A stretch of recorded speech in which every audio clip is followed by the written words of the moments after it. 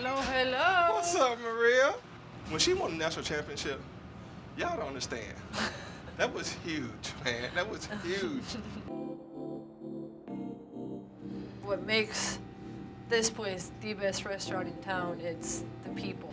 You walk through the door and they call you by your name. They know what you want, how you like your food. She has a dish on the menu. It's called the Fassi Shrimp.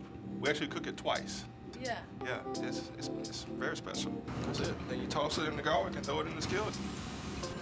Let's do this, sir. This is the first time I've gotten to sit down with Maria and actually It's nice. try her shrimp. Good. They're like extra good today. I can't cook.